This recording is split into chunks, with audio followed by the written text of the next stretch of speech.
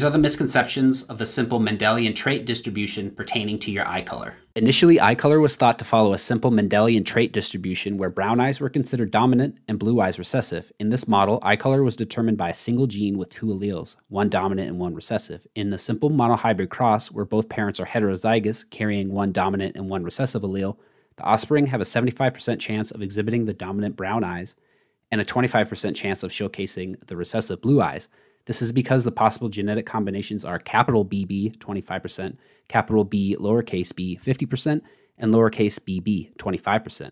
According to this model, two blue-eyed parents could not have a brown-eyed child because they would only pass on the blue-eyed allele. However, in the real world, this does happen, and this distribution does not account for the variety of eye colors seen in humans, such as green or hazel. The attached video is how your eye color is actually determined. If you learned something new, please like and comment what you enjoyed because it really does help spread the knowledge.